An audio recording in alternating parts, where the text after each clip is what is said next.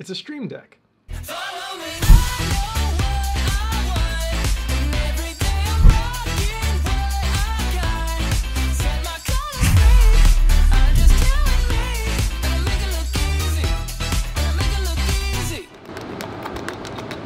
So I do a fair amount of video editing, and lately I've been trying to up my game as far as editing efficiency. So I edit in Final Cut, and I'm entirely self-taught. Now the problem with learning on your own with video editing, at least the problem that I ran into, is that you learn new things by running into problems and then looking up the solution. So you just hit a wall. Oh, here's a situation where I really need to do that green screen thing. What is that? How does that work? Look it up, learn how to chroma key. This footage doesn't really look the way that I want it to look. How do I alter the colors and stuff? Look it up, learn about color grading. But eventually you hit this wall where the problems that you're aware of, you've solved, but still you don't know what else you don't know. And so I kind of fell into some complacency where I was editing in my own little groove, and I knew that there were probably better ways to do a lot of the things that I was doing, but this is the way I've always done it, this is the way I know how to do it, let's just get this project done.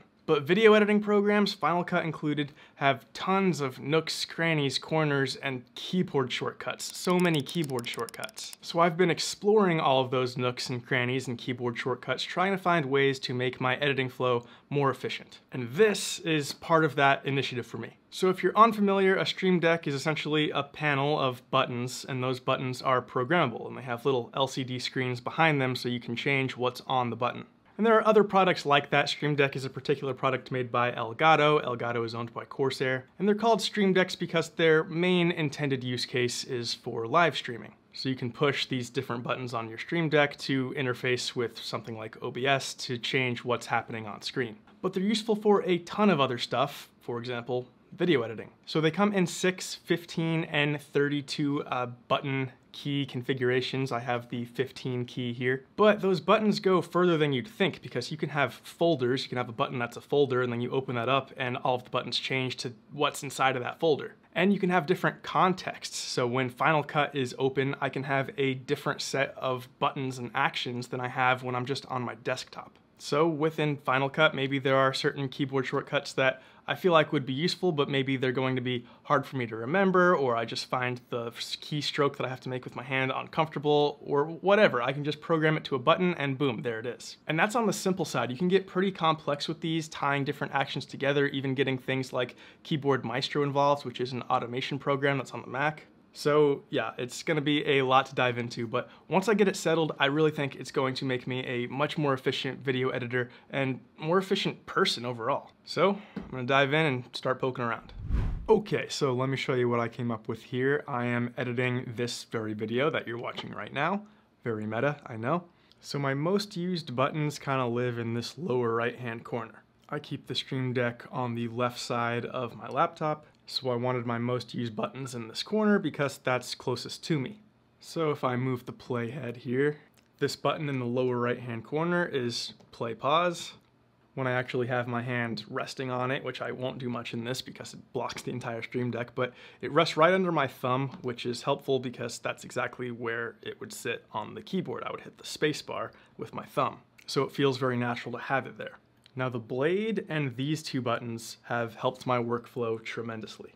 So like I edit most of my videos with jump cuts. So I don't really super plan stuff out, like I don't have scripts. I just kind of come up with what I'm gonna say on the spot. I'll talk, you can see the waveforms here, and then there's a period of silence, and then I talk again. So here's how I used to cut out all of that silence. I would pull up the blade tool, I would click on the end there, I would scroll to the next waveform, I would click there, I would switch to the select tool, I would click on the part in the middle, and I would delete it. But as it turns out, that's a really inefficient way to do that. So let me undo all of that. By the way, I do have undo in the upper left-hand corner here, so I can undo from the Stream Deck. So now what I do is I move the playhead over where the first waveform ends, I click my blade button that makes a cut, then I bring the playhead over to where the next waveform begins, and I can click this, and that just trims out all of the middle without me having to click again and click in the middle and all of that stuff. It saves quite a few clicks. So it's only 2 button presses now, one to make a cut and then I just move the playhead to where I need everything to go. And then the next button press deletes everything in between the cut and where the playhead is. And you can do that either to the left or to the right of the playhead. And the keyboard shortcut for that, by the way, is Option and then either left or right bracket, depending on which way you're trying to trim. Now, still focusing on this main lower right-hand rectangle, underneath the blade, I have this icon with 2 blades. That's blade all. So like, for example, if I had multiple clips, let's just make a stack here, and then I wanted to cut all of them at once, I can click blade all, and then that will cut through both clips or however many clips there are. I have no idea what the keyboard shortcut for that is. It doesn't matter because I only had to look it up once and now it lives on my Stream Deck. Now these 2 buttons here will select the edge of a clip, either the left edge or the right edge. I typically use these buttons in combination with this button, which is add the default transition. So I would select a clip's edge like that, click this button, and that would create a transition. I have my default transition set to this swoopy whoopy thing. And next to the default transition, I have a button for a default title. So that's just a quick way to add some basic text. Wowee, text. Up here is undo, we've already discussed that. This button just opens up a folder where I keep screenshots, because I use screenshots a lot in my videos. As you can see, when I open that screenshot folder, the focused window is now Finder. It's no longer Final Cut, and so it switches the profile on my Stream Deck. So this is now the default profile, but as soon as I switch the focus back to Final Cut, it will switch back to the Final Cut options. Now this button right here, this pulls up a handy little program I have called Yoink. Boop. So Yoink is like a little shelf that you can keep files, and you can either just drag them there temporarily so they can just sit on that shelf and you can pull them up and drag them out when you need to. And you can also pin files onto the shelf. So I have pinned a bunch of asset files that I use a lot in my videos. Like this is kind of a blue moving background thing that I use a lot when a screenshot doesn't fill up the entire screen or something. I'll use that background. I've got this little pointy finger man that I use a lot. Got my little like button, be sure to hit like, by the way. My little subscribe thing, which I will then chroma key out the green part, be sure to subscribe, by the way. So yes, all of my just frequently used assets, I keep them in Yoink, and then I have them at the push of a button. Boop, there's all my assets. This is a delete key, I don't know if I told you that, but that's what that is, boop. Yeah, if you're on a Mac, I definitely do recommend Yoink. It's pretty handy. It's not free, but it wasn't expensive either. I don't remember exactly how much it was, but it's definitely worth it. All right, this button up here adds my default effect. Kind of wish I could keep default effect next to default title and default transition, but there's just no room, so whatever. But I think I have my default effect set to just like a very slow zoom in, so it'll just kind of like start out and very slowly punch in as the clip progresses. And then finally up here is a button for speed blade. So pressing that will cut the speed so that I can change how this duration is. So that's now going to be 143% speed. This gray area is the transition between 143% and 100%. Maybe I wanted this part to be slowed down. This is how you do speed ramping. So I use that every once in a while in my montages or some action shots or something like that. For my default profile, I mostly just have some frequently used apps. Quick links up here. This will take me to my work email, and this will take me to my personal email. This in the upper right-hand corner is the app switcher, so I can pull it up to just quickly toggle between apps.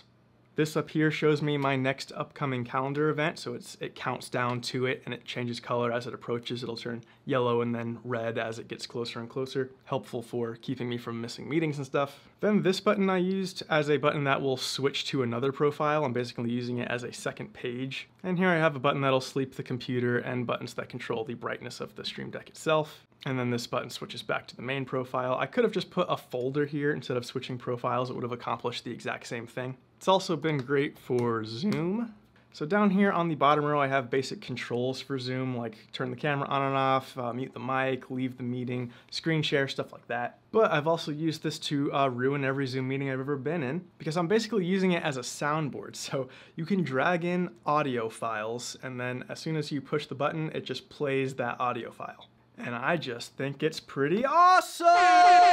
All right, so now after working with the Stream Deck for a couple of months now, I gotta say, I like it a lot. I consider it a vital part of my workflow now. It has definitely helped me make my video editing more efficient. Now, I gotta be clear about this. The Stream Deck doesn't do anything for video editing that you can't do with your keyboard. It's really just shortcuts for shortcuts. It's just pressing the keyboard shortcuts for you. At least for what I'm using it for, that's really all it's doing.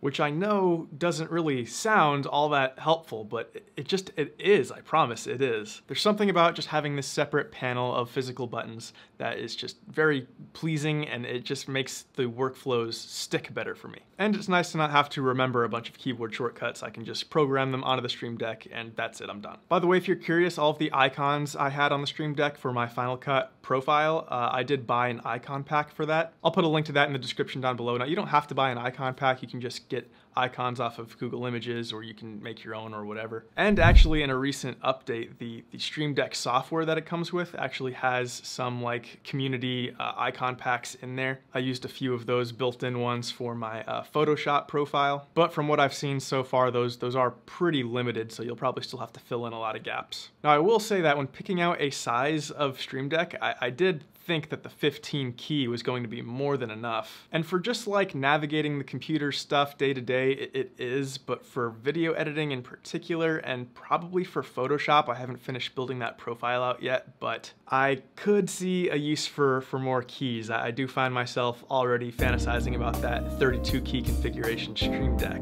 Ooh, give me that big deck.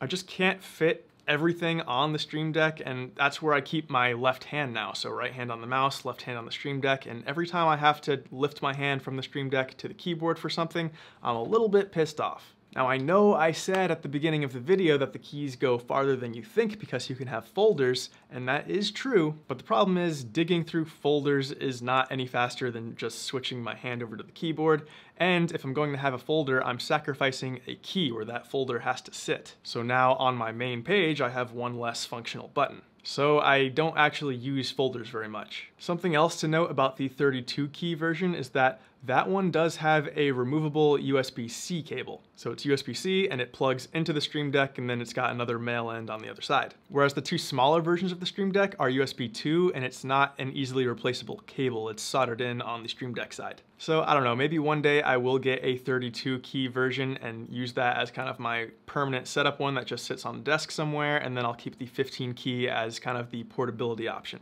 But anyways, that's all I got for today. Be sure to hit like if you liked the video. Be sure to leave me a comment down below, let me know what you thought, and be sure to subscribe and hit that bell icon so that YouTube notifies you anytime I upload a new video. This is a brand new YouTube channel, and I could really use your help getting it off the ground. Appreciate it. Peace.